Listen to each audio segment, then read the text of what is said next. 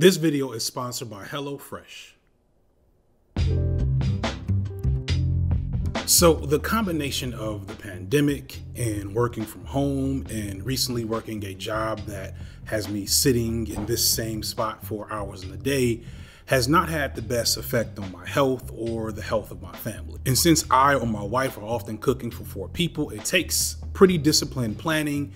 And if the chicken isn't taken out of the freezer before somebody gets home, that means we're gonna end up eating takeout. So at the top of the year is a big deal for my family to just do better and figure out how to feed all of us, waste less money, and be healthier. And that's right around the time that I found out that HelloFresh wanted to sponsor this video, so it was a match made in heaven. HelloFresh alleviates several of the things that I am not so good at in terms of food preparation. For one, by offering 50 different menu options where they send you exactly what you need to cook, it alleviates the need to go to the grocery store, buy food, and not have it go spoiled in your refrigerator. If you want to cook for 2, you can, just to have your meal set up and done. Or if you want to cook for more, you can have extra that serves as meal prep for lunches on later days. And all the meals can be cooked in around 20 minutes, which is plenty of time, especially if you're about to watch an hour-long video essay. And they have a ton of dietary options, from family-friendly meals, carb-conscious meals, or vegan meals. Another great thing about HelloFresh is that they are environmentally conscious. Everything comes to you in pre-recycled materials that you can then recycle again.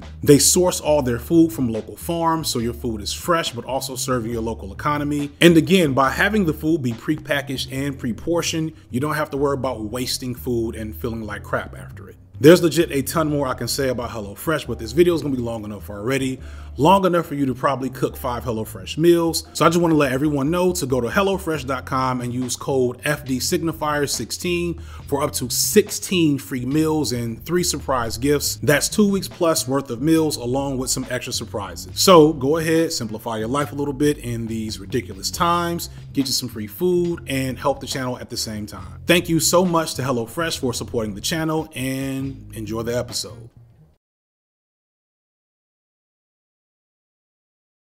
There were high points in there somewhere, but overall Drake's music didn't have a whole lot of real substance other than being catchy, highly entertaining, and, you know, cool. It was cool. And I want to be clear that this isn't a problem. This isn't illegal in hip hop. Most rappers, well before then and up until now, do want some semblance of pop and commercial appeal and success. Lots of pop rappers are still legends and highly respected in hip hop. Guys like Ludacris and Nelly dominated the early 2000s with classic hits and albums. And they were preceded by guys like Busta Rhymes and LL Cool J, who did the same thing in the early and mid 90s. Hip hop didn't have to be hard or street or even challenging or complex all the time. But when it was clear that a rapper was a nice amount more pop than hip hop, even if they were loved and appreciated, they would automatically be excluded from serious GOAT consideration, at least back in my day.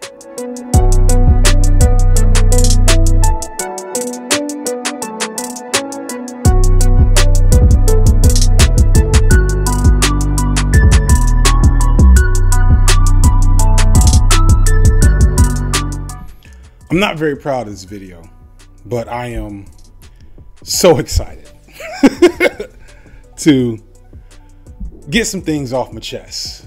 It's gonna be a good video, y'all. I just hate that it comes at the cost of momentarily breaking a rule I have of not outright just dragging famous figures.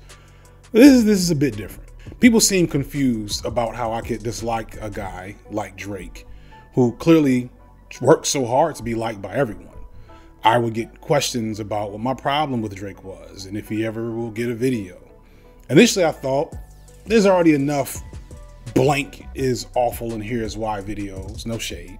Do I really need to make another one? After all, despite his celebrity status, Drake is still a human. And in all his success and fame, it's gotta suck to turn on YouTube or Twitter or whatever and see random people you don't know shit on you and your work. I know what that feels like. And even when it's bad faith, crappy hot takes on your stuff, it's still not fun to be piled on by people at random just because they don't like your content. Shout out to all my haters out there, by the way, you know who you are. Further, I honestly didn't know if I had enough to say about Drake to make a whole video about him. His music, it just isn't that deep. His story isn't that interesting. And my dislike of him and his music is pretty simple and straightforward. Drake's music is like pizza. It's entertaining and predictable and good, but you know, at the end of the day, not very nourishing, not very fulfilling, and you're probably gonna need to eat something healthier at some point in time. But after further contemplation, I realized there's more to my issues with Drake than Drake. It's really more what he represents as an artist than I was initially aware of. And that while I'll try not to just do a mean-spirited screed on him as a person, because I don't know him as a person, but when I place him in the greater context of hip hop and what hip hop has been in the last decade plus, I realize there's actually so much to say and that I don't have to be all that mean-spirited to say it. That said, though, this will not be nice for him to watch if he were ever to watch it. And for that, I am genuinely regretful. So first and foremost, let's set the stage. According to All Top Everything, a ranking site that purports to aggregate real data to make definitive top 10 lists, Drake is the second best-selling rapper of all time behind Eminem, and has done that feat in probably around 10 less years than Eminem did. He is the most popular hip hop artist in the game right now, and has easily been thus for the last 5 or 6 years. Drake is a hit-making machine and has songs to set the party off, set the wedding reception off, set the Netflix and chill off, set the TikTok trend off. And let me be clear, these are not necessarily bad things to have that type of variety. These are not in and of themselves anti-hip hop. Drake, in terms of pure talent, is a top tier rapper and lyricist. He's able to turn a phrase, switch up a flow, ride a beat, and land a haymaker as good as any rapper that's ever done it. There's a reason that Drake is in the unique spot he's in, and I want to make sure that's understood. But let's look at this top 10 list. As you go down the list, a name should really jump out at you as soon as it comes across your screen. Yeah, there you go. Flo Rida is the number 7 best-selling rapper of all time, above fucking Tupac. Is Flo Rida even a rapper? Who's to say? No, seriously. Who gets to make that distinction in 2021? We'll come back to that. I bring this up to establish early on that record sales is not a true marker for quality and impact as a hip hop artist. But if you took Flo Rida and you gave him better bars, yeah, I'm not going to be able to avoid the shade in this one. This is where we're going. So just understand. What you should get from this list is that white hip hop fans mean a lot to commercial success. And this, again, isn't automatically a problem, nor is it new. White hip hop fans en masse have never liked the same type of rap that traditional hardcore hip hop fans, black and white, have liked throughout history, which is why sales have never been a huge part of any conversation of who the all-time greats or GOATs in hip hop are. Yes, I think you'd be hard pressed to find a lot of hip hop fans who wouldn't at this point have Drake somewhere in their top 10, and the confused lost souls might even have him in their top 5, but no one has Flo Rida in their top 5 because we don't really care about sales. And understand that concept of the GOAT, that GOAT status, is a pretty significant thing in the world of hip hop. It's emblematic of what hip hop is supposed to be and stand for. So to be a part of that conversation means a lot, or at least from my perspective, it used to mean a lot more. So how is this real? How can a guy that I am unflatteringly comparing to Flo Rida get involved in that GOAT conversation? What did he do? What did Drake do to get here? And what happened in hip hop to make that possible? If you recall from my Kanye videos, I argue that Kanye West reframed hip hop in his image in the early 2000s and completely broke the mold on what a rap superstar could do and look like, and what mainstream hip hop could sound like. He ended an era of what I call hip hop kayfabe, which I describe as a performance of black masculinity, pantomiming this larger than life gangster or celebrity persona, something that arguably came into prominence with the likes of NWA and was refined into its purest and most authentic form by Tupac, and then ended with Kanye when Kanye refused to perform this kayfabe but became a superstar all the same. Kanye changed the landscape of what being a rap superstar could be, and in his wake, other artists who also didn't fit that typical mold back then, with 4 artists in particular being the most prominent of this wave that he ushered in, that of Lupe Fiasco, Wale, Kid Cudi, and most successfully of this group by far, Drake. However, even in this new permutation of black masculinity that was more human and sensitive and introspective, Drake was really testing the boundaries of what black people and rap fans were willing to put up with. Lupe, my favorite of this group, was still from the south side of Chicago, still closely aligned to traditional images of black masculinity and the streets. And similar things can be said for Kid Cudi and Wale and a lot of other figures that came in around this time. All of these men, like Kanye, were still cool, still had commanding presences and confidence in their craft upon emerging on the scene. They may not have been gangster or street, but they were still able to exhibit enough of that traditional swag that we attribute to black men. Drake, on the other hand, his transgressions weren't just a matter of not being street. Drake just kind of seemed out of place, even among this new wave of more sensitive and more human rap stars. Drake was kind of a dork, and it was hard not to notice early on. The mill, dodging greed and niggas who cock and squeeze the steel. I do this for my niggas that got degrees and still broke as fuck. Fuck your flag, democracy has failed. I'm in a real estate with no properties for sale. Probably could build with Socrates himself. No soccer moms to throw us on soccer teams, but still kick shit so cold, boy, I can freeze in hell. Ready? All right. Look, New York, check. I say it like this. I say vacuum interiors and shine wheels. What's your life like? This how mine feels. I like my seat back, I like my wine chill. I look good, smell better, and I rhyme ill. I say I'm at these girls' neck and head. It's clear Drake felt this sense of otherness for his presence, that he was a guest and not a real member of the hip hop community.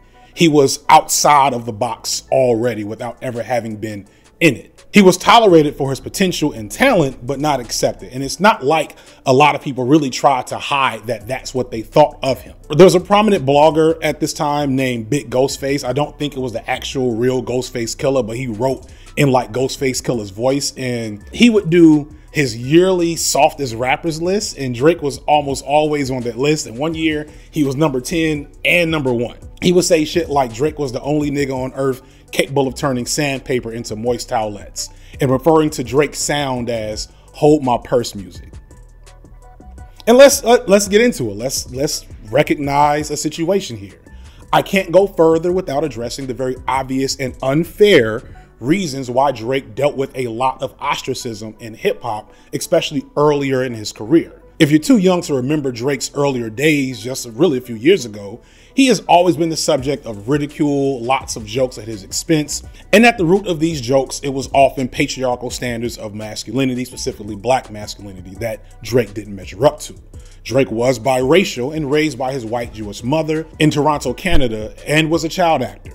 His experiences growing up were mostly devoid of the type of texture we associate with rap artists. Now, economically, Drake wasn't privileged, but he did not fully grow up in the same culture of Toronto that, say, Cardinal Official or Chaos were from. I don't rock with the biracial people aren't black stuff. I believe that being clearly coded as black in any colonized nation and acknowledging said coding in your daily life is really all that is required to have a black experience. And all black experiences aren't and don't have to be the same. But not everyone is like that. There is a lot of ridiculous mess going on TikTok, which I won't touch. And because of this, there are a lot of people that do feel like being light-skinned, especially as a man, means something more on how you act and how you present. And Drake brought on a renaissance of light-skinned men jokes, with almost all of them directed at how light-skinned men are somehow not as masculine as dark-skinned men. And that is some anti-black shit to perpetuate. On top of this, Drake's music was definitely more geared toward female listeners of hip hop. In fact, he kind of revolutionized this in a way he doesn't get enough credit for. Some, if not most of it, is still, soft boy misogyny, but every rapper for the longest would always have at least one song dedicated to showing love for the ladies. But really, most of these were really bad in retrospect. And even the best ones were still very much from a male-centered perspective. But Drake was different. His songs for women were more effectively angled to make the women feel centered in the music as opposed to the songs being about them, if that makes sense. Take a song like Fancy, Drake's first single off his first album, featuring T.I., a rapper who is so misogynist that even hip hop is like, dude, chill, you're doing too much. Drake has lyrics like, my pants waist, time heals all, and heels hurt to walk in. They go with the clutches, you carry your lip gloss in. And look, I really think nobody does it better. I love the way that you put it together. It just fills you with warm vibes. That's like, what woman wouldn't want to hear that from her man, right? And then here comes T.I. Well, aren't you a breath of fresh air? From all these superficial gold digging bitches in here. They get a ball of 50, they ain't gotta pick a career. Guess they playing on second dicks until some knees appear. Yeah. So because of this, Drake garnered a strong female fandom, which because of the way patriarchy works, we just will always hate on any artist, rapper, musician, whatever, who does that. It's just some shit that motherfuckers do. It's not even a black thing. It's just a male thing. I don't want to get into all that. The point here is that a lot of these were prominent, unfair criticisms that Drake had to face in his earliest years as an artist, and it played out in his music. You can hear tints of frustration and insecurity in his lyrics at the time, feeling like he had the core talent to be a rap superstar, and he became very successful, but hip hop as a whole early on kind of kept him at an arm's distance. Looking back, although I definitely participated in my fair share of Drake slander, I regret that. It's not just because the focus on these shallow criticisms kind of hid bigger concerns that we didn't think about at the time. So if you don't like Drake, and these are your reasons, these are bad reasons to dislike Drake. Before moving on, I do also want to touch on the very weird and concerning grooming type behavior that Drake has exhibited over the years, having text message conversations with underage white female celebrities, Millie Bobby Brown and Billie Eilish. I'm honestly inclined that these two cases, and probably maybe some other cases that we don't know about, are really just situations where Drake's insatiable desire for clout and to be relevant in every famous person's friend clashes with fucking common sense. If you haven't noticed, Drake has this thing where if something is popular, he really wants you to know that he likes it too. Oh, this sports team is good. This is Drake's favorite sports team. This rapper is popular. Wow, that's crazy. Drake likes them too. Afrobeat getting hot? Not without Drake, it's not. Wow, Drum. That Cha-Cha song has a really good, cool Latin Caribbean groove. Be ashamed to not have Drake get a piece, right? I like to Cha-Cha, hey. I like to Cha-Cha, hey. With a Dominican. 20 minutes later. And I know when that I like bleed. That can only mean one thing. I know. It's shameless, really. And while I don't think it's good that this 30-year-old man has text message exchanges with teenage girls that aren't in his family, I don't think it's due to a predatory nature, but that's my perception based off what I know. And sadly, scarily, maybe we never know what's going to come out in the future, but I'm just going to go with that for now. Drake also has shady behavior that often hovers around him. Members of his entourage have assaulted people, bullied people in the streets. There's this bizarre story about hot sauce in a condom that just came out. I'm not excusing any of these things or condoning them, especially if they're true, but they're, for one, sadly, par for the course in the rap world to an extent. To complain about misogyny, soft boy misogyny, or whatever in hip hop is not pointless, but it's an unfair criticism within the context of what I'm doing here, especially from a lifelong hip hop fan who's loved his fair share of misogynistic rap music since I was a kid. So I'm not gonna try to pull that out to attack Drake for it now. That'd be hypocritical. So if you came for the easy slander on Drake being soft or corny or a bad guy, that's kind of all you're getting there. From my perspective, those things are legitimate or significant, but they're not the big problem that I made this video for. To me, the issue of Drake is more complex than Drake, but what he means as an artist and what he represents in the evolution or possibly the de-evolution of hip hop in the last 10 years. And further, these are my views and opinions. And more than any other video I've done on this channel, I want to be critical of my unique standpoint and perspective and biases because they greatly inform this take. I think I've made it clear on prior controversial subjects that I don't expect or ask people to cancel or uncancel their faves or stop liking certain figures because of their problematic behavior. I just don't see that as realistic or helpful in the long run. But I am trying to get across a particular message intertwined with Drake over the course of this video. Dime 2 has this really awesome video on the commodification of music. And it's not just hip hop, although hip hop is a really good example of how this works. I'm gonna leave it in the description for you to check out, but the gist of it is assessing how hip hop in particular, but again, all other forms of music, have went through a specific commodification process that has really stripped it of so much of its core elements in order to make it more palatable for commodification and to be bought and sold in a capitalist society. And Drake kind of perfectly encapsulates what that looks like in 2022. But to explain that, we kind of got to start with what hip hop was before that process really got underway. We got to contextualize the world of hip hop before Drake. Hip hop isn't just a style of music, it's a cultural aesthetic and philosophy to an extent. It was born of a mixture of Black exceptionalism and creativity, but also Black struggle and pain. While many early figures of importance in hip hop were informed by Afro-Caribbean and the blues and rock and roll and disco, hip hop is still definitely a urban Black American art form, regardless of the varieties of how it exists throughout the world today. But because of its ubiquitous nature, it is very much a highly sought after commodity, like all art. When hip hop emerged as this cool new thing, it didn't take long to realize that as an art form, it had immense potential as a commodity. And there was extreme value to be extracted from it. Hip hop, like other Black music before it, such as the blues and rock and roll, offered this intimate window into Blackness. It put our souls on display, and audiences, especially white audiences, who as a product of white supremacist hegemony really destroyed any nature of a cultural history of their own, have always been thirsty for and drawn to the rawness and realness of Black souls translated through our music. But unlike the blues and rock and roll, for whatever reason, it was much harder for hip hop to be easily replicated and commodified by capitalist interests without the participation and consent of the hip hop community. For one, there was just something about hip hop that couldn't be like faked and replicated effectively by the white participants in hip hop.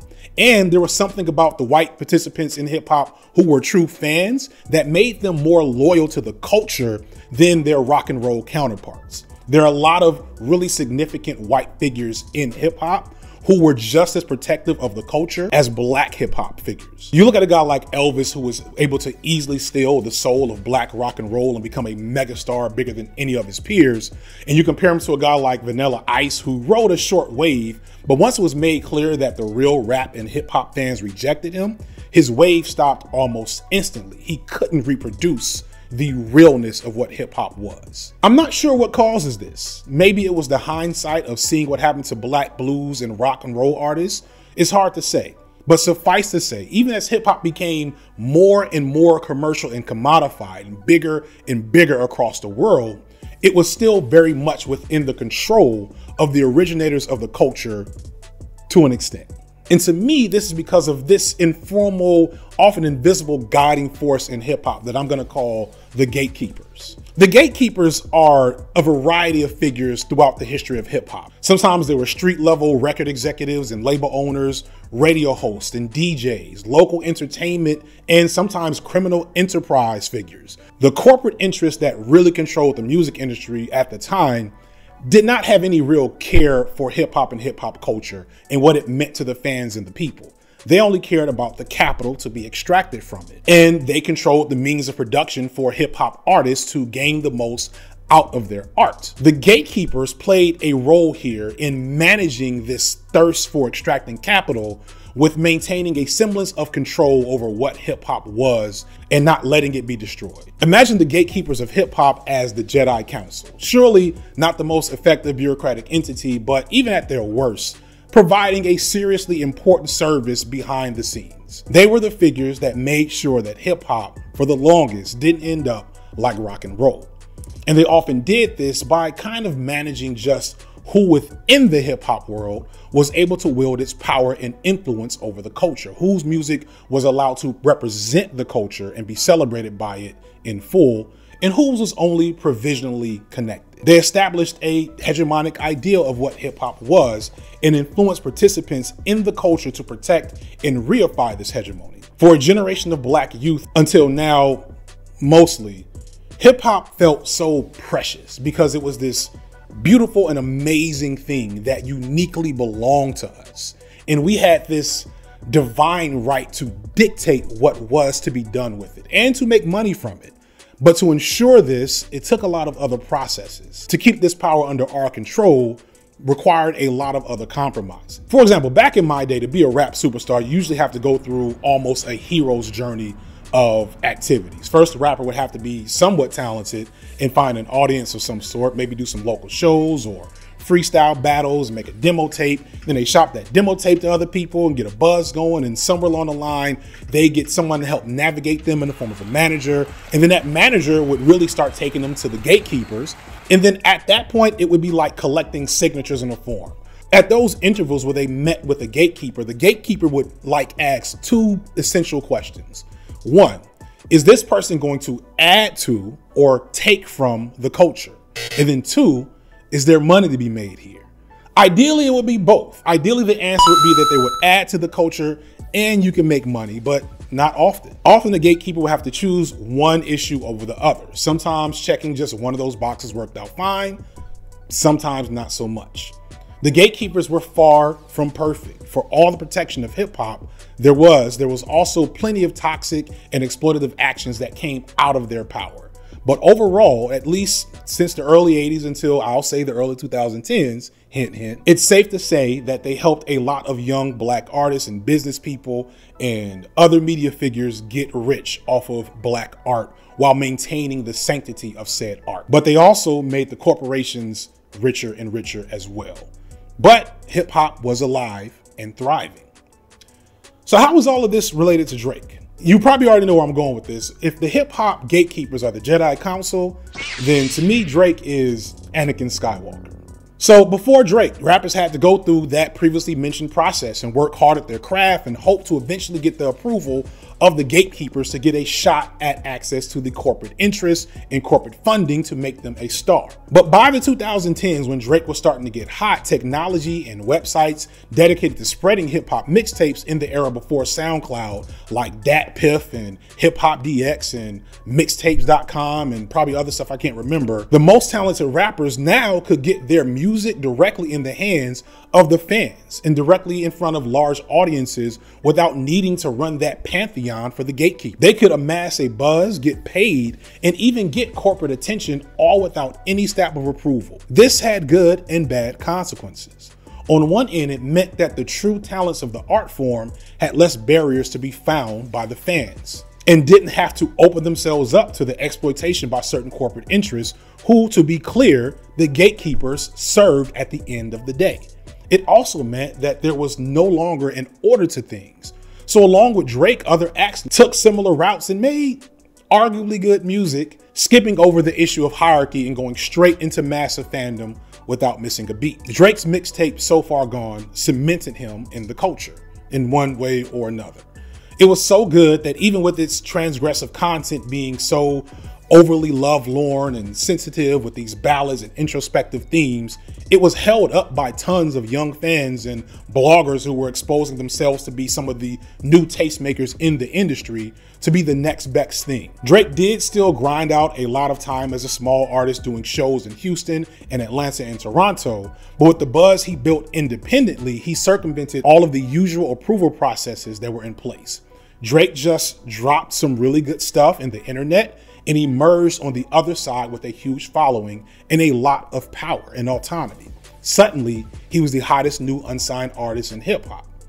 You know, my goal at this point is just to really keep making that organic music. I don't want to feel pressured now that, you know, I have a single and I have, you know, music that's hot. I don't want to be pressured to be like, oh, I have to get radio hits, and I just want to make music that people enjoy. You know, I have fans from all different walks of life. I got fans like in the pop world. I got fans, you know, in hip hop, and I mean, I just want to find a way. I want to find a way to really give them all something that they can enjoy. With this buzz, Drake joined Young Money, and along with Lil Wayne and Nicki Minaj, they made one of the most successful rap super cliques in the history of hip hop. He also took direction from Lil Wayne, and for a few years just would pop on with tracks with other major rap artists, spin napalm verses, making sure that despite any misgivings about his pop overtures and his singing, you had to understand that Drake was an MC. Just let me infiltrate that pop world, and at least, you know, if the song is catchy or it has melody to it and that's not what you like, at least you know in those verses I'm gonna spit my heart out, you know, regardless, no matter what type of song it is. Drake established that if you were good enough, you didn't need to walk the gauntlet required by the gatekeepers to get money. Drake established that if you on your own created enough buzz, that the fans would demand the gatekeepers move on your behalf, that the corporations will have to come to you with blank checks. He wasn't the first to do this. We have to stop ignoring Soulja Boy kind of mapped this out the first time. Drake? Drake? The nigga that got bodied by Pusha T? With the release of his first album, Under Young Money, Thank Me Later, it was clear that Drake was still going to go the pop artist route as much as a hip hop artist route. There were high points in there somewhere, but overall Drake's music didn't have a whole lot of real substance other than being catchy, highly entertaining, and, you know, cool. It was cool. And I want to be clear that this isn't a problem. This isn't illegal in hip hop. Most rappers, well before then and up until now, do want some semblance of pop and commercial appeal and success. Lots of pop rappers are still legends and highly respected in hip hop. Guys like Ludacris and Nelly dominated the early 2000s with classic hits and albums. And they were preceded by guys like Busta Rhymes and LL Cool J, who did the same thing in the early and mid 90s. Jay-Z, an all-time great, was a master at carefully treading the line between crossover appeal and true hip hop relevance. Hip hop didn't have to be hard or street or even challenging or complex all the time. But when it was clear that a rapper was a nice amount more pop than hip hop, even if they were loved and appreciated, they would automatically be excluded from serious GOAT consideration, at least back in my day. And back then, that is what happened to Drake. In November of 2011, Drake dropped Take Care, his second album. To many, this is looked at as his best and most Drakeiest of albums, dripping with R&B ballads and sincerity. Some of his most classic songs like Marvin's Room are on there. It was a safe but well-received follow-up to his safe and well-received debut. Both these albums confirmed what most in hip-hop thought about Drake. He was cool. He was capable of delivering some good songs, but nobody was ever going to say Drake is my favorite rapper.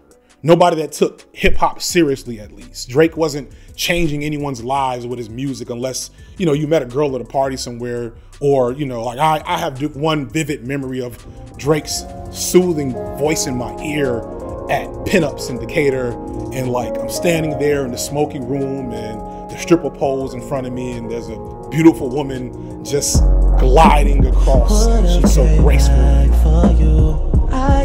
I lost track there. You get my point though. His music had a place, it just wasn't at the top.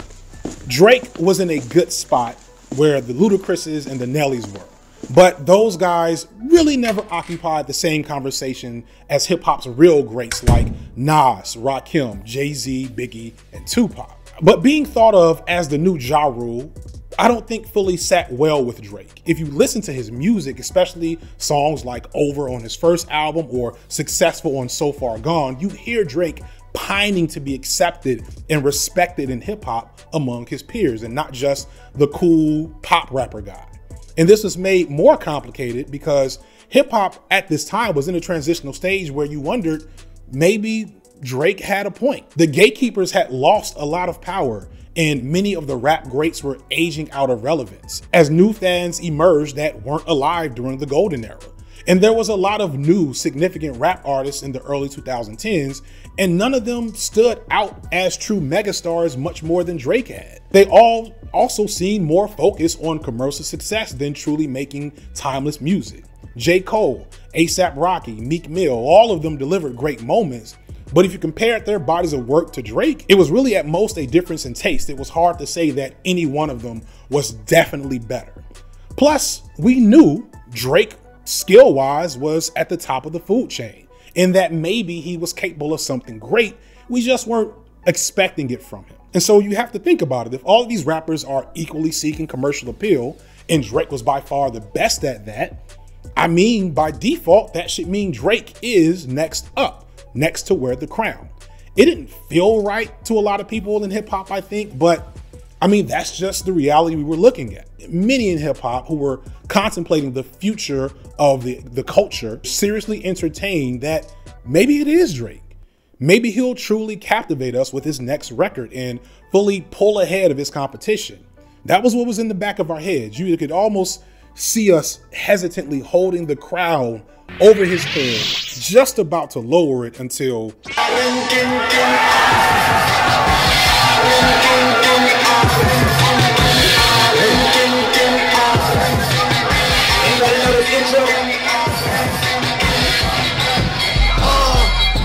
Kendrick Lamar dropped Good Kid, Mad City in October of 2012, and it was an immediate revelation to the hip hop world.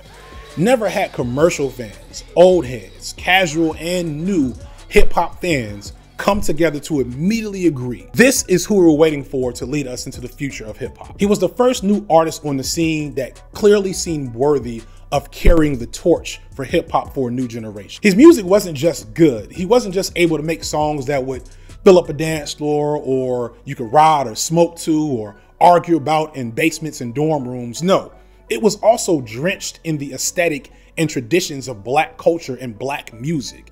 Good Kid, Mad City contained countless allusions to the sounds of blues and jazz and rock and roll. Like Tupac and Jay-Z before him, Kendrick had immense pop appeal without lowering himself to make actual pop music. He was everything the gatekeepers could have hoped for, everything the fans loved, and everything the corporations required, all in one figure. And if you were paying attention at the time, you could kind of see that this might have had an effect on Drake.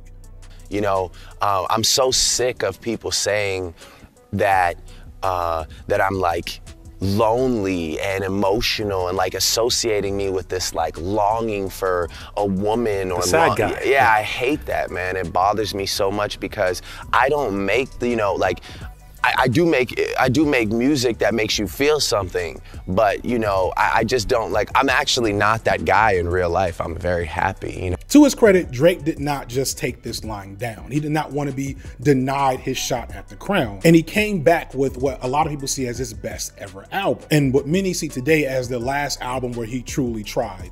Nothing was the same. So that was one thing that I understood on this record. Like, you know, I'm not gonna play this humble, you know, sort of shy, like new guy, like happy to be here role this time around. You know, I've put in enough work and I plan to put in as much as I need to moving forward. And I wanna make that known, you know. In this album, you can hear Drake doing his best not to just make hits, but genuinely good, challenging music.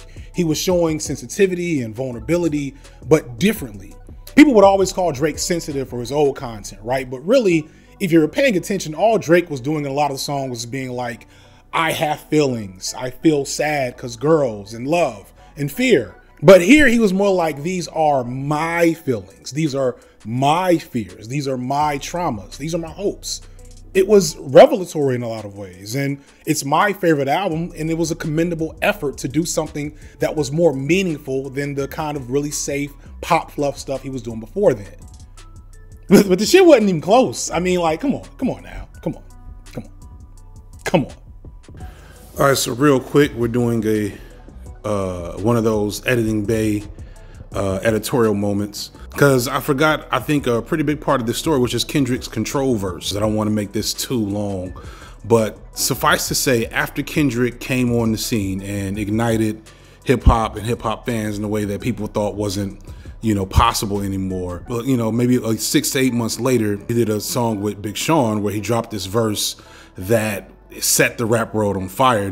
In this verse, Kendrick Lamar it was like a victory lap. He asserts his status as the, you know, rapper of the era as of now, and, you know, calls out by name all his contemporaries. He basically says, I'm trying to kill all of y'all so that nobody thinks of rap, thinks of y'all before they think of me. And that goes for Jamaica, Big Crit Wale, Pusha T, Meek Mills, A$AP Rocky, Drake, Big Sean, J Electron, Tyler McMillan. I got love for you all, but I'm trying to murder you niggas. Trying to make sure your core fans never heard of you niggas. They don't want to hear not one more noun or verb from you niggas. And it was dope and it was exciting and yada, yada, yada. And there's an interview I'm gonna splice right here. I'm saying, and he's doing his thing really well. And that verse was, he's giving people like moments, you know, like that verse was a moment to talk about. Are you listening to it now at this point in time? Okay. No, and like, now mind you, it'll go on in Complex and Rap Radar, give it like verse of the millennium and all that shit. I saw him 5 days later at the VMAs and it was all love. So it's just like, I almost wish he had come in there on that shit, because I kind of lost like a little respect for the sentiment of the verse. If it's really fuck everybody, then it needs to be fuck everybody. It just can't be halfway for the sake of the people. But you know what I'm saying? Like, for real, that's just how I. And it's emblematic in that the thing I didn't know was that this verse was getting hot and like in the system right around when Drake was finishing up Nothing Was the Same.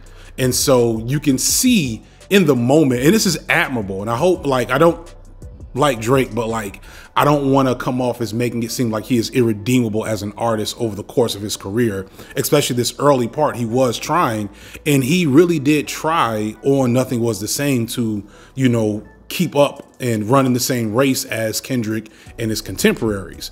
But, you know, it didn't work out. And so it just kind of further speaks to how this moment serves as a turning point for Drake, which I'm going to get to later in the video. So I'll just leave that there. That year's Grammy Awards are infamous. Now, understand, like, awards from white institutions have never been all that coveted in hip hop, but it was still nice. And Drake had inexplicably won the Best Rap Album Award the previous year with Take Care, beating far superior records like The Roots' Undone or Nas's Life is Good. But this year, both Drake's magnum opus, Nothing Was the Same, and Kendrick Lamar's Good Kid, Mad City were nominated for Best Rap Album. But the award was won by fucking Macklemore. You ever hear more skullduggery in your life? To his credit, Colin reached out to Kendrick to apologize for winning and express publicly that he shouldn't have won, and we all knew why he did. It was a decent gesture that took only a little sting out, but it was better than what we were used to getting. Not to Drake hating ass, though. You won. Why are you posting your text message? Just chill, take your W, and if you feel you didn't deserve it, go get better. Make better music. It felt cheap. It didn't feel genuine. Why do that? Why show guilt? You think those guys would pay homage to you if they won? To name just Kendrick, that shit made me feel funny. No, in that case, you robbed everyone. We all need text messages. We all need text messages. In retrospect, I'm wondering if Drake felt even more like a fraud because Macklemore had the guts to do what he didn't do the previous year for Nas or The Roots. When Macklemore respects the culture more than you do, lots of different journalists and cultural commentators look at this moment as where Drake changed. At this point, Drake stopped caring about approval from the core of hip hop fans. He stopped wanting to come off as sensitive and vulnerable in his music, and to be honest, kind of started getting a bit reckless. Like a badass kid mad they didn't get a toy. I would have all of your fans if I didn't go poppin'. I stayed on some conscious shit. I would have so many more friends if I lost my success and my confidence. This is where Champagne Papi is probably born. He gained weight, got a pinch more aggressive in his lyrical content, grew a beard, and got a lot less sensitive. In the same year where Kendrick Lamar would release the best album probably of the decade, erasing any further doubt that this was some type of competition in the eyes of hip hop fans, Drake would release If You're Reading This, It's Too Late. Not really an album. I can't remember what he called it, a mood soundtrack or something very new hip hop sounding. It began Drake's very intentional focus on commodifying himself to the maximum, manipulating the growing world of streaming sales. He no longer set out to compete with Drake or Cole or 21 Savage or any other new era rappers. His only target was the charts. And again, going back to Dime 2's video, here is where Drake essentially draws the line that I am no longer an artist. I am a commodity. I don't make music, I make content. In the process of losing hip hop's heart, Drake recognized that he had gained something else in abundance, which is white fans. And not the white fans who've always, again, loved and been around hip hop, that love it closely in the same way that black fans love it, but a type of white fan that's always hovered around the periphery of hip hop culture, that comes to its concerts and spends money and been appreciated to an extent because, you know, those dollars are what made the rappers rich. but it's the type of fan most rappers didn't want to be known for having, that didn't want to make up the bulk of their fan base, unless of course you were, you know, Ja Rule, Flo Rida, or Drake. But something was different. Hip hop as a culture had clearly signaled to the rest of the world that Kendrick was the current king of the game, the current leader of the culture. But the rest of the world wasn't listening. They weren't following our lead. And to be honest, I don't know if we were all on one accord in our directions. As Drake pivoted further away from making any type of meaningful music, he also became more prominent and respected in hardcore hip hop conversations and media. There were still memes about Drake, but the same voices that decried Drake as a pop star were shouted down as haters and out of touch old heads. And there's truth to that. That's real. Am I so out of touch? No, it's the children who are wrong. And I remember thinking that we just need to accept that hip hop was different and more splintered and varied in our era, and that Drake may not be what we imagine and want hip hop to be going forward, but he was still a top tier lyricist. He still made hits. He still respected the culture as far as we could tell, and he wasn't going to hurt it by himself by being so prominent, right? Right? In 2005, some jealousy on the form of Meek Mill creeped into the mainstream or on Twitter. And Meek Mill, at the time, a very successful, very street credible, and much more respected rapper with much less of a prominent space, accused Drake of not writing all his own raps, and eventually came with solid proof that that was the case. Which, in the world of hip hop, a world that champions authenticity and heart in its music, should have been a huge and career-ending revelation, especially for a guy like Drake. And here was a unique challenge. Nobody looked at Drake as a rap beef guy. There had been shots taken at him before, and he sent some subliminals back every now and then, but to call him out directly, I don't know. It seemed like it would have been looked at as almost bullying before now. But if Drake wanted to hold the throne, to be in GOAT conversations, he was going to have to win some battles. Drake released a lukewarm diss record, much to everyone's surprise. It didn't blow anyone away, but you know, it was good. It was cool. But then things got interesting. Kind of more like rappy, you know, it was going to be another like 100-bar thing. And I was with Serena at the time, and we had been talking a lot about her and Sharapova going back and forth over the years. And she had made this comment to me, and she was like, "Well, look, if you're gonna go again, you know, that like, she's like, that beat that's on in there, it's just that she's like, you gotta finish it." And you know, she's a top competitor. So she was like, you gotta finish it. Like, I'm talking about done, over. And it's gotta be something that everyone that he's with and him have to hear. Drake released back-to-back, the second diss record in less than a week. And aside from being pretty damn good, it also weaponized his popularity. So you saw these large sold-out concerts of people shitting on Meek Mill. It was kind of impossible for him to respond to effectively. I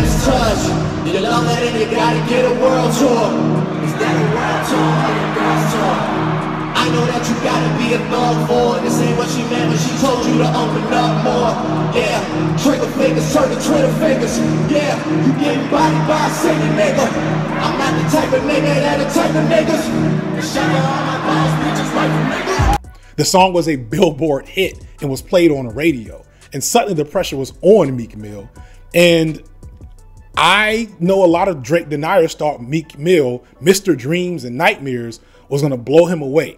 Meek had every real advantage in terms of hip hop beef, battle rap experience, credibility, like real cosigns from the culture. But it was a disaster. I just want to know how niggas going to jail telling on niggas coming back home and it's still being cool.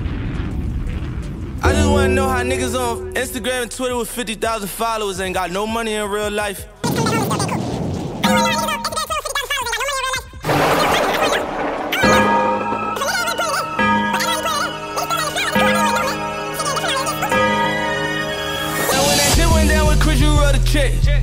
In New Orleans with my chain, they give respect.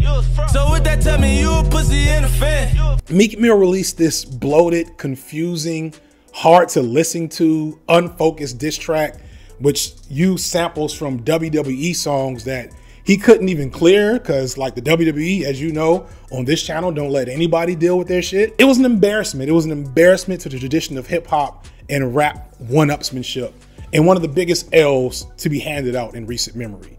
Meek Mill had lost the beef hands down on his own merit, let alone in the eyes of rap fans. I'd argue his career has never been the same since. And suddenly, Drake had something that he had never had before. Street cred. The heinous accusations of Drake having a ghostwriter were lost in the ether, and Drake emerged more powerful than before. And he now had a street cred, battle-scarred veneer to go along with the squeaky clean, marketable image akin to white rappers. Drake was unstoppable. But then the streets spun the block again. A few years later, with Drake casually riding waves, literally, Drake would find himself in another beef, this time with another rapper with much greater street cred, Pusha T. Close associate of Kanye West and long-standing Drake hater. And this time, Drake would lose handily. In fact, his response is fucking embarrassing to hip hop. After an initial back and forth with a record from Pusha T and a record from Drake that was, maybe a tie, Pusha released a second diss track, The Story of Adidon, which was a brutal attack on Drake's character, with the major issue revealing that Drake was hiding a child he had secretly birthed with an adult film star, shattering his squeaky clean image of being a ladies' man and drudging up all the previous issues that a lot of people had had with him up until that point. So what did Drake do? Did he grab his pen and hit the notebook and hit the booth and like evoke the spirit of Pac and, the traditions of Jay-Z and Nas and KRS-One and MC Shan and say, look, I'm gonna have to let motherfuckers know you don't fuck with Champagne Pop, No. Drake responded with a press release and a statement. I know everyone's enjoying the circus, but I want to clarify this image in question. This was not from a clothing brand shoot or my After which he seemingly reached out to Jay Prince, one of the few old heads that had had his back from day one, a very respected figure in hip hop who quietly, clearly killed the beef behind the scenes. Later, he would talk about how Pusha had gone too far, but claimed that he did write a really mean song to go back at Pusha T. But at the end of the day, it felt he didn't want to stoop to that level. It was some Karen shit, low key. And from my perspective, the least hip hop thing to have happened in the last decade. So yeah, competition is inherent in the art form.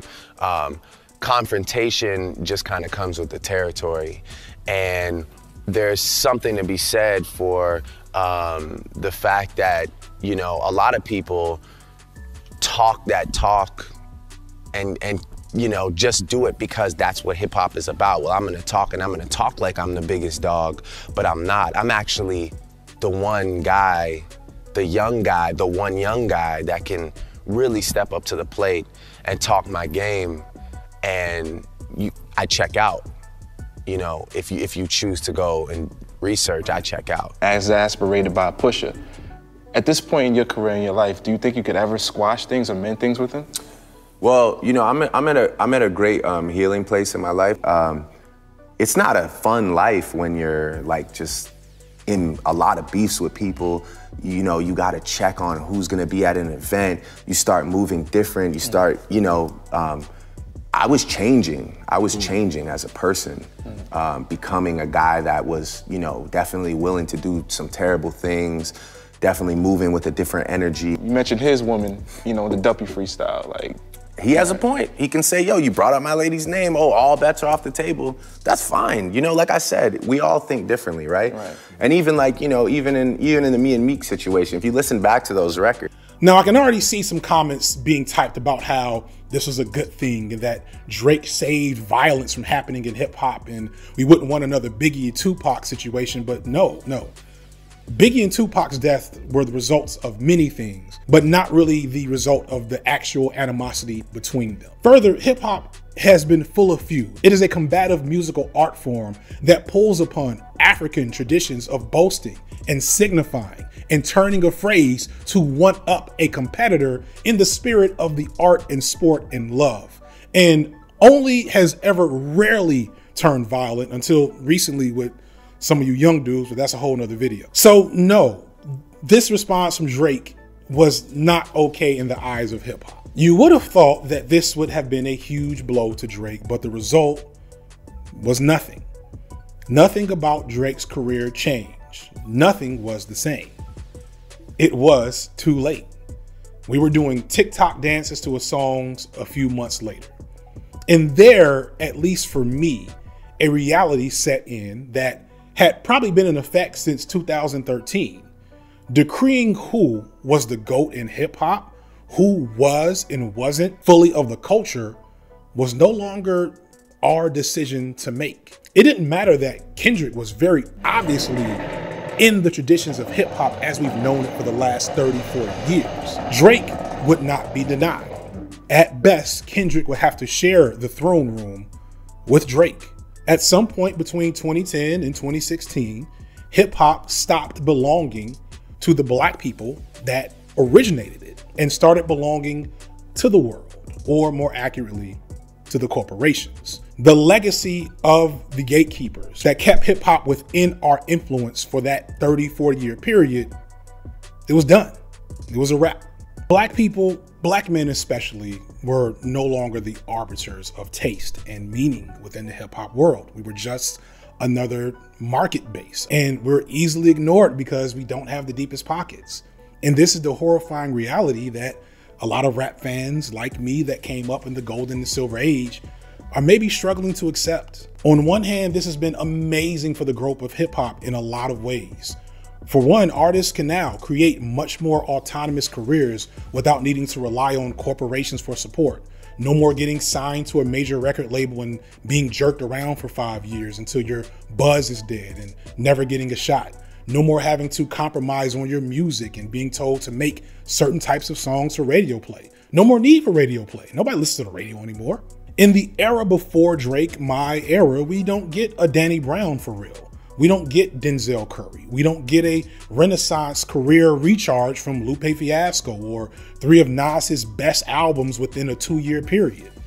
A lot of bad faith actors and vultures and snakes within the hip hop world that were respected and loved and listened to have died in the process. And that is a good thing. The artists get more money. The artists don't have to do as much work, and other figures flourish. As a whole, hip hop is richer, wealthier, healthier. The music is darker and brighter and sexier and weirder and more conscious and more inclusive and more fun. And in general, all of this is a good thing. But the price of this renaissance feels like it came at the cost of something beautiful. There was something beautiful to feeling like hip hop belonged to you in a special way back in the day. And maybe that still exists now, and maybe the loss of that won't mean anything for the generation that is shepherding hip hop forward at the moment. But from my perspective, it does feel like something is missing. That Drake opened the door for a litany of other pop rappers who offer little to no regard for hip hop, often being openly hostile to it, but still wanting to reap the benefits from it, taking from it without giving back. Whereas before, these types of acts would make a few dollars and then quickly be excised from the culture, they are now following Drake's formula. And if they have enough talent and a few lucky breaks and a couple of unfortunate cosigns from established hip hop artists, they're occupying significant space within the hip hop world, spaces that probably should be taken up by better artists with much more to offer the culture. I went over a lot of stuff in this video about why I have a problem with Drake. And most of these criticisms of Drake are well known by most of his fans and his anti-fans, and they've been mostly brushed aside, and I get why. If it was just this casual anti-fan argument in the running jokes I've had about Drake's music being vapid, I probably wouldn't have made a whole video, let alone a video that's, I don't know, this is probably been an hour long at this point, we'll see. But in the past few years, Drake has arguably become a part of the GOAT conversation. And as he's maintained a space of supreme prominence and influence as a rapper, in the last few years, one last issue I think needs to be pointed out that I haven't seen enough conversation about, which is Aubrey Drake Graham does not care about black people. Sometimes I do feel like if, you know, sometimes I don't feel celebrated when I know maybe somebody else would be celebrated for those accomplishments, you know? I don't feel like people say when Drake is the artist of the decade, I don't think anybody says, wow, a black artist is the artist of the decade. I don't think anybody says that, really. I never heard anybody say that in the last few weeks. You know, and I associate I associate myself as a black man. So for me, it's sometimes it's something that I just acknowledge and I just keep it moving. But you know, like I said, I feel like if the situation was different, I feel like maybe some of the massive accomplishments and accolades that we've conquered on behalf of all of us, not just me. It's not like it's for all of us, right? Just like how excited I am when anybody else in our space does something great, you know. Yeah, of course, there's a part of me that wishes that I was celebrated.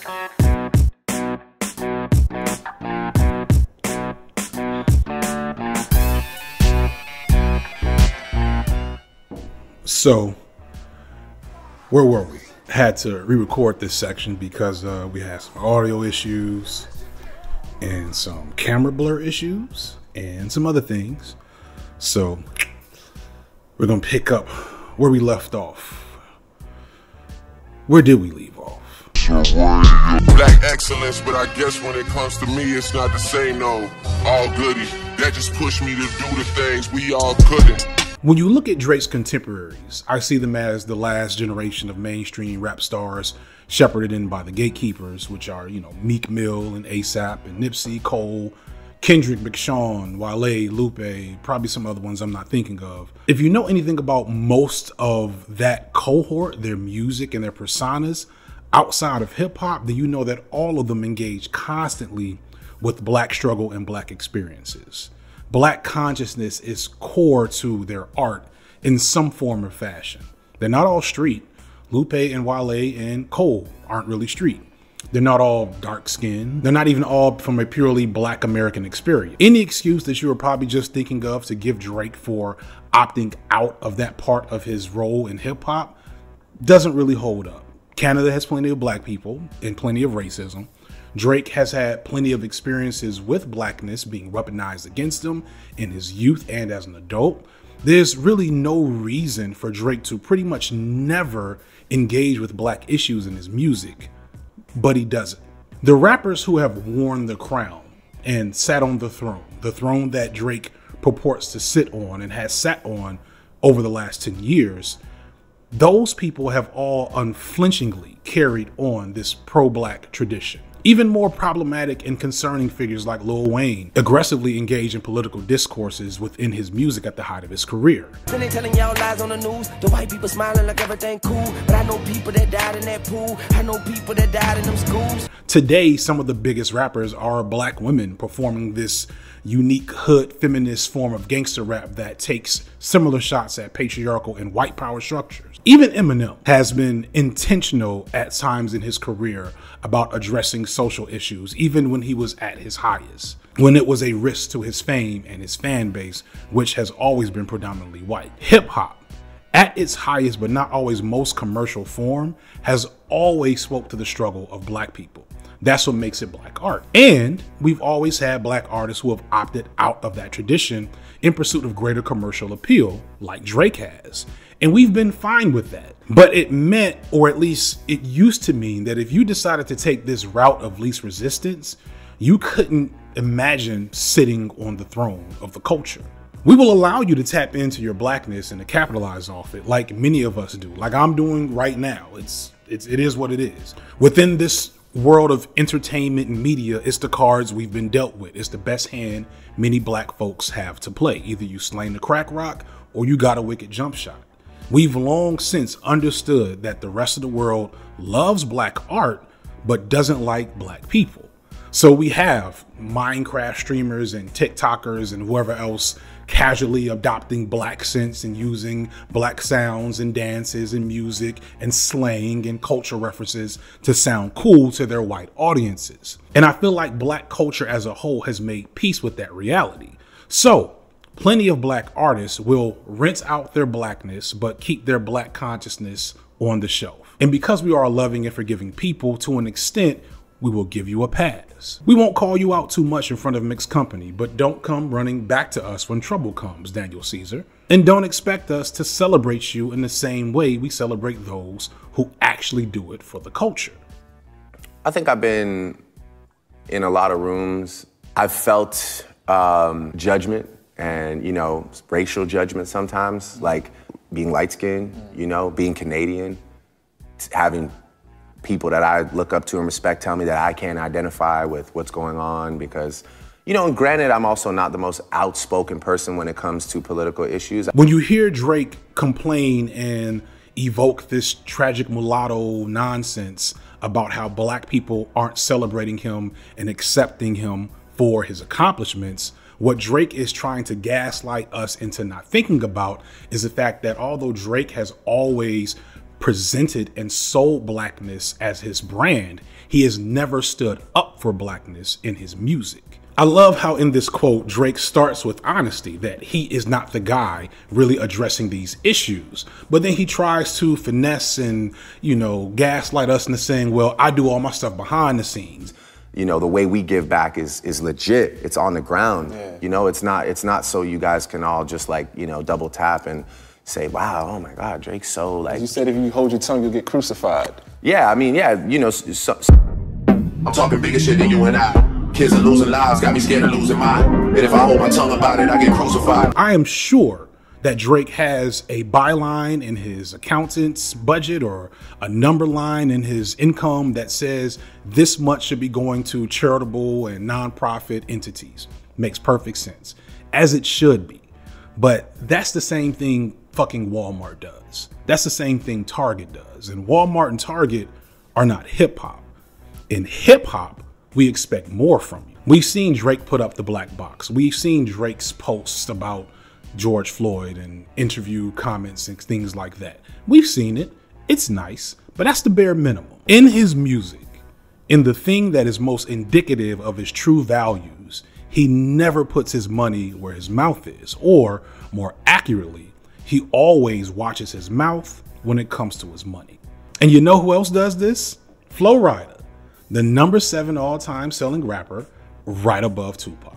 Drake knows that if his music sounded more like Kendrick's or Cole's or Lupe's or even Kanye's, to be real, despite all of Kanye's other issues, that he wouldn't have the same white fan base that plays his songs at frat parties and ignores his obvious shortcomings in hollow music. And this is not to say that Kendrick and Lupe Fiasco and all these other black figures I've mentioned don't have white fans, because of course they do.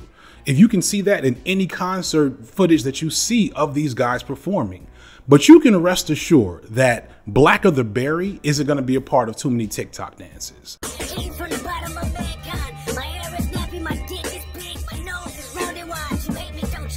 The way that these fandoms move and how they exist is very different based on the challenges the artist is presenting to their fandom.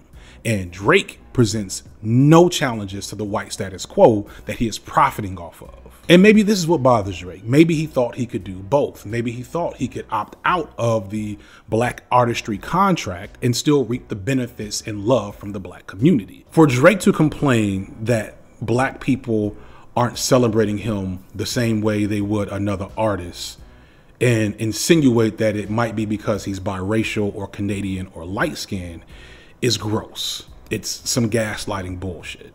Drake knows why he does not have the same level of love from the people, is because he does not have the same level of love for the people.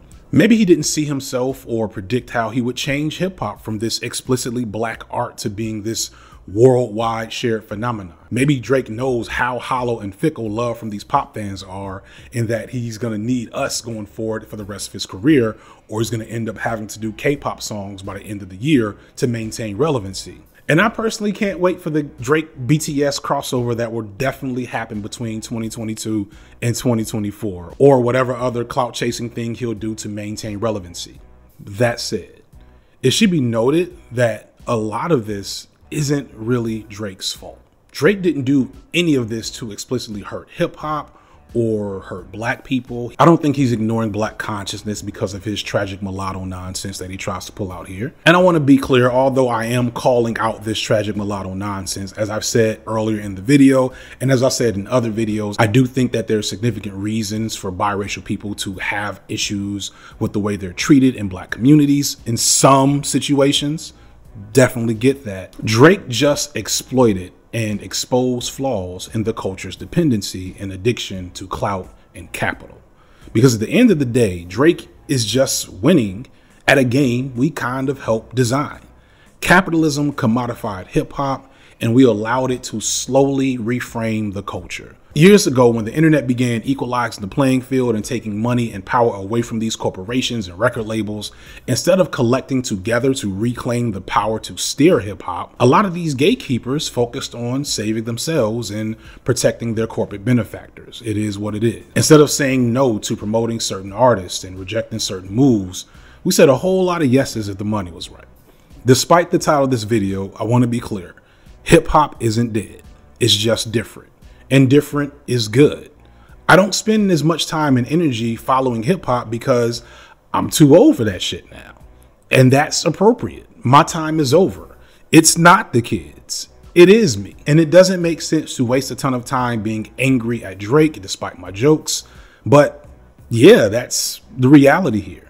But I do see the space Drake occupies as a pop artist in the world of hip hop, and it does bother me. I see a movie starring a black Puerto Rican kid from Brooklyn, and it starts with him listening to music, and he's listening to Post Malone. And yeah, it feels like something's wrong there. It feels like something was lost.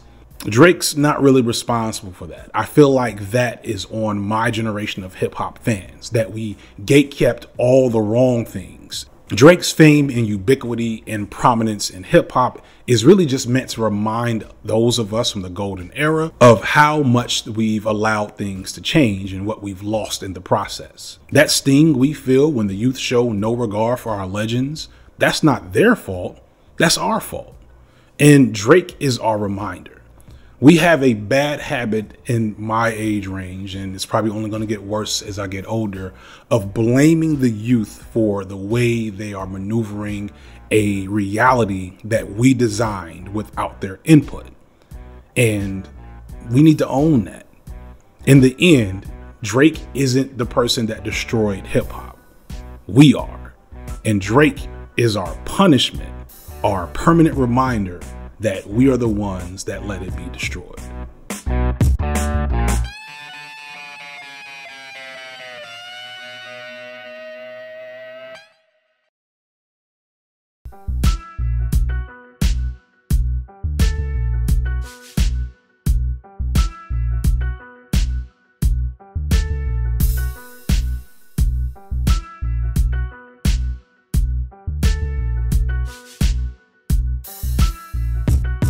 Without compromising the integrity of the art.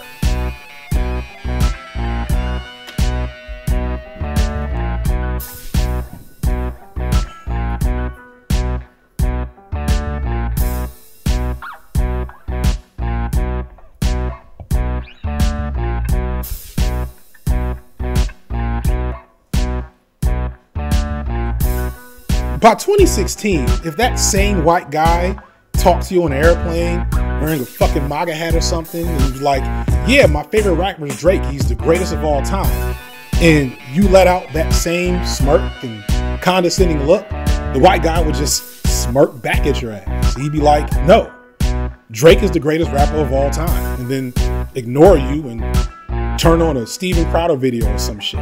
Our soul is the one thing we own that for the most part we control and have agency over when it's time for us to capitalize on it. And when you sell soul, which, understand, if you're black and in entertainment, that's essentially what you're doing, it's understood that you should always be keeping some of it for the culture. Then when you sell all of it, that's when we start calling you a sellout.